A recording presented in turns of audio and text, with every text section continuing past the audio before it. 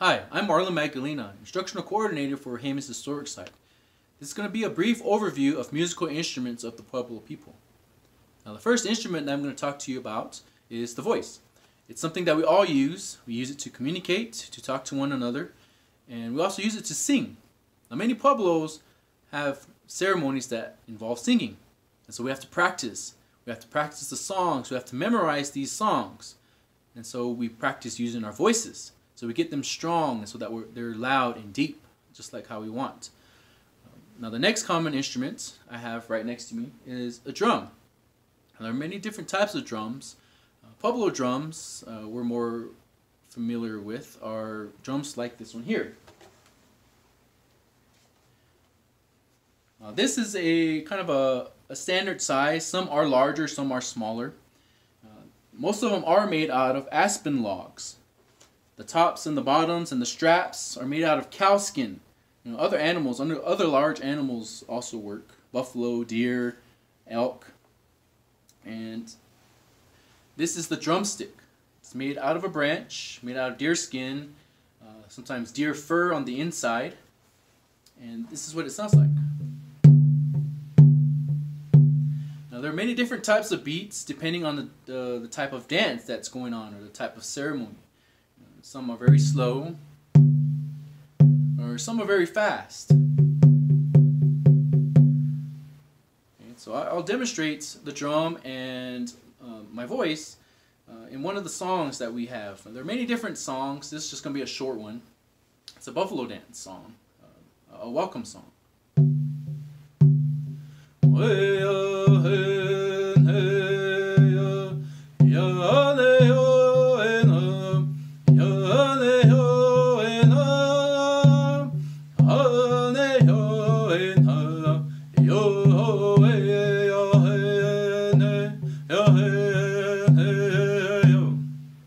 So very simple, very short, just to demonstrate the sounds of the drum and the sounds of the voice.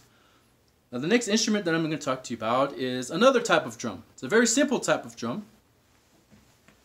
All it is a piece of leather, a piece of skin or hide from an animal. This came from a deer. It's wrapped together and tied together with rope. It could be leather or string or whatever you have. And this is the drumstick. It's made out of a branch. And it's used to hit across the top. Very simple, but it does the job. It creates the sound, creates the beat. Now, the next one is called a rasp. It is a stick with notches cut out of it, just like this here. And across the top, you put this here. This is a deer bone, and you go across the top just like that. Okay. But we also use it with this gourd here. This is made out of a gourd. It's cut out on the top, made to look like a bowl. This goes on the ground. So when we use these, we're kneeling down by this gourd. We put the rasp on top of the gourd. So what that's going to happen, or what that's going to do, is going to amplify the sound of the rasp. Because the rasp by itself, it isn't very loud. But when you put it on top of the gourd, it's going to amplify the sound, as I'll demonstrate. Okay, so it amplifies that sound. Now the next instrument that I'll talk to you about is also made out of a gourd. It's a very common one. It's a rattle, made out of a branch, a gourd here on top, and tiny stones on the inside. Very simple to use. You just hold it, you shake it just like that. Now this next one is a turtle shell rattle. And just like in the name, it's made out of a turtle shell. Hollow turtle shell here. On the top, you attach with leather deer hooves. And that's the sound that it makes. So in particular dances, we wear it on around our legs, right below the knee. And when we dance, it creates that sound. Okay. Very simple, very nice sounding instrument. Now on to the next one. Now this instrument is very loud, as you can hear. It's made out of olive shells, and it's attached to a strand or a cord or a piece of rope, whatever you have. And this olive shell has been cut on one end, and been drilled to attach a cord. Okay. Now these don't come from around here. Olive shells or any type of shells, they come from the ocean. There aren't any oceans around here in New Mexico or here in the Southwest. So people in the past had to trade for these things. Either trade with other communities that have been to the oceans where these come from, or we will have to go all the way to the ocean ourselves to get these objects, to get these materials. And they would bring them up here. Or if we're going to trade, people traded a lot in the past. We grew things. We grew corn, beans, and squash. We had a lot of obsidian, made different types of pottery. So those are things that we could use as trade items. We would go to these other communities and trade for other things. Sometimes we would trade for these shells. Parrot feathers were also very common. And copper bells, which is the next one I'm going to talk to you about. Now today we still use bells, except they're a little bit modern type. They're made out of modern metal, just like you see here. Now, this one here is made to be attached to the leg, right below the knee. Now in the past, when copper bells came out here, people liked them because they made this particular sounds. Now the civilizations down in Mexico and Central America or Mesoamerica, there's a lot of people there. They're able to figure out how to make copper bells. And so they came up with the shells, with the parrot feathers, following all these different trade networks, and eventually arriving here in the Southwest, where people got a hold of them, started using them, because they traveled such a long way, and because of what they represented. They came from a place where there's a lot of water, where there's a lot of moisture, from the rainforest to the oceans. Because here in the Southwest, water is very important to us because we're farmers. We grow things. And we need anything that represents water for our ceremonies. It's very important to us. Now the next instruments that I'm going to talk to you about are flutes and whistles. Now I myself happen to be a flute maker, and I made all of these flutes and whistles. So this first one I'm going to talk to you about, it's called a rim-blown flute. And there's some that are very long, like this one here. This one's 29 inches long. It's a very long instrument, as you can see. But it's called a rim blown because on the top, where the sound's made, it's very simple, very flat. All it is a rim. And so what the player has to do has to blow a certain way onto the rim to create a sound. And I'll demonstrate two different ways to play this instrument.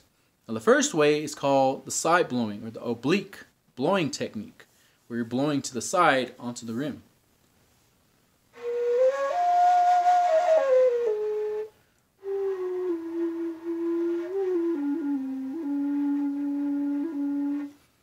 Now the next technique is called the interdental technique. You put this edge in between your teeth to create the sound.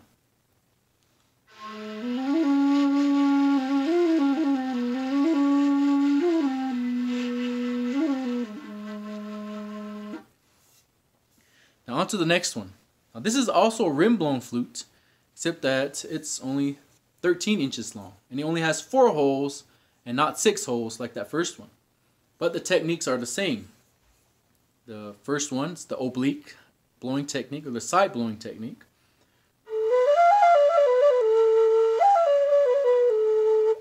Next one is the interdental technique.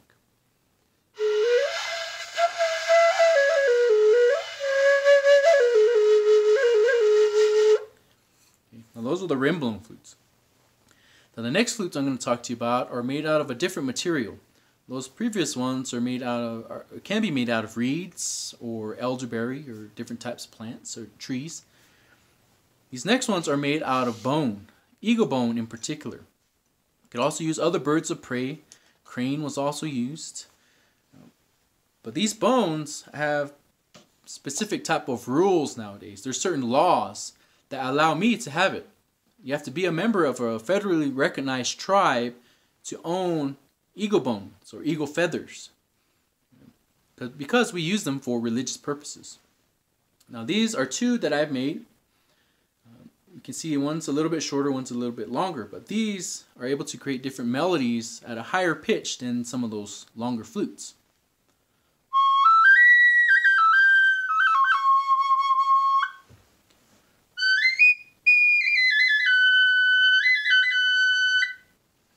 Now, as you heard, it's very, very loud.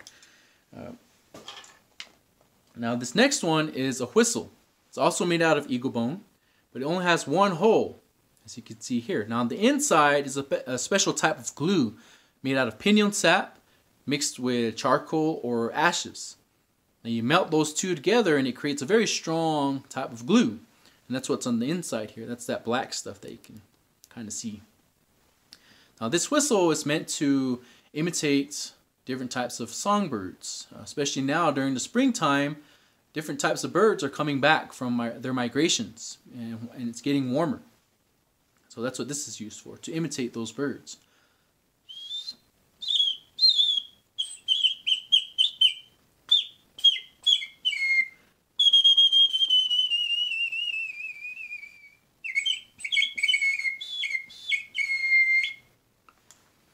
Okay, so that's the last instrument that I'm going to talk to you about today. Now, I hope you're able to learn something about musical instruments, and thank you for watching this video about musical instruments of the Pueblo people.